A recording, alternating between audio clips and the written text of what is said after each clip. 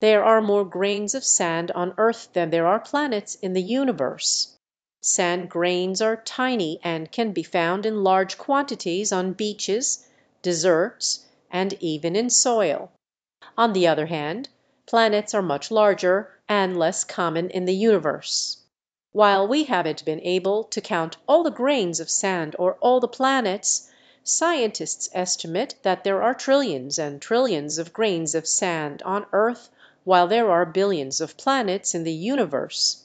So, the number of sand grains on Earth far exceeds the number of planets in the universe.